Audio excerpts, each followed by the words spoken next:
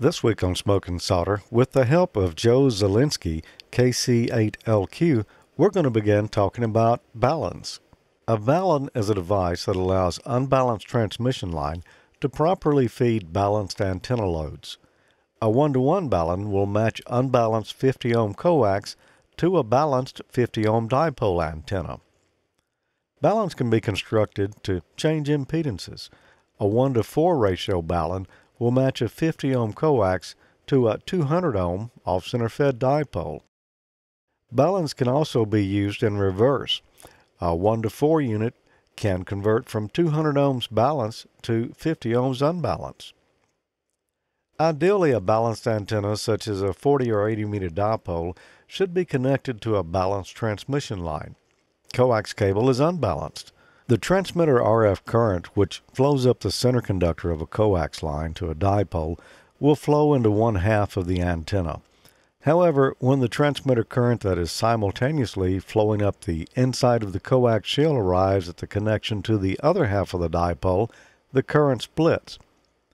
Most of the current will flow into the second half of the antenna, and some current will undoubtedly flow down the outside surface of the coax shield. In effect, the outer shield becomes a long wire antenna. The current flowing on the outer surface of the shield is the common mode current.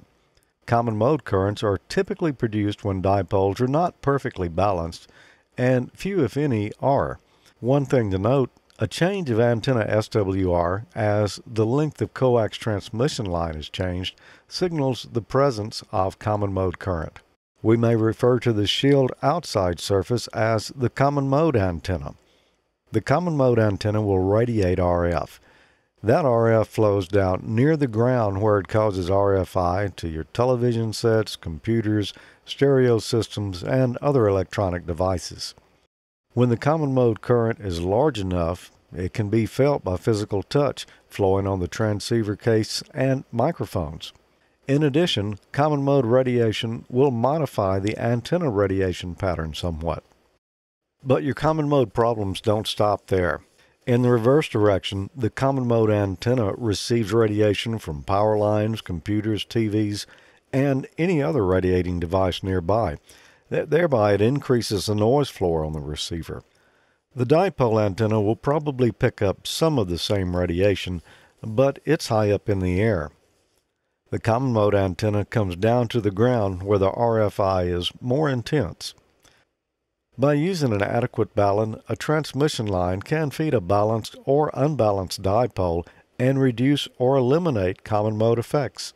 Bifiller transmission line baluns will provide balanced output from an unbalanced coax line. The two general types of baluns are voltage and current.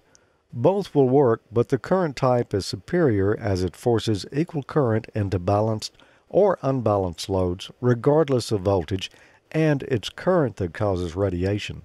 Balun construction can take several forms, but the bifiller ferrite choke configuration has good symmetry, good choking action, and is simple and cost-effective. It's this choking action of ferrite toroids that isolates the unbalanced input signal from the output, thus allowing conversion from an unbalanced line to a balanced load. The ferrite material which is employed in the toroid chokes is Ferrite Corporation number 31 mix.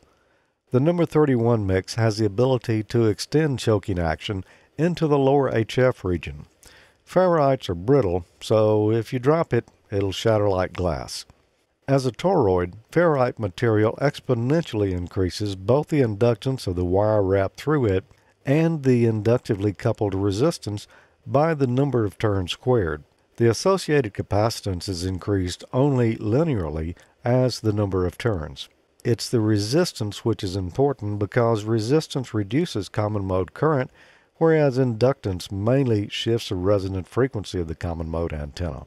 Two popular baluns are the 1-to-1, which is typically used to feed wire dipoles, such as used for 40 and 80 meters, and the 1-to-4, which is used with the popular off-center fed dipole. The 1-to-1 balun can be made with one toroid and one bifiller transmission line, while the 4-to-1 requires two toroids and two transmission lines.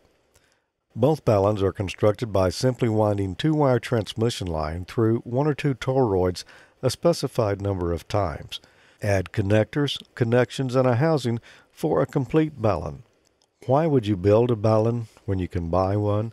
Well, the simple answer is because you can. Ham heritage has always involved building equipment, and there's that inexplicable pride that comes from making something by yourself. The constructor will actually know the quality of the material and construction that's in the box.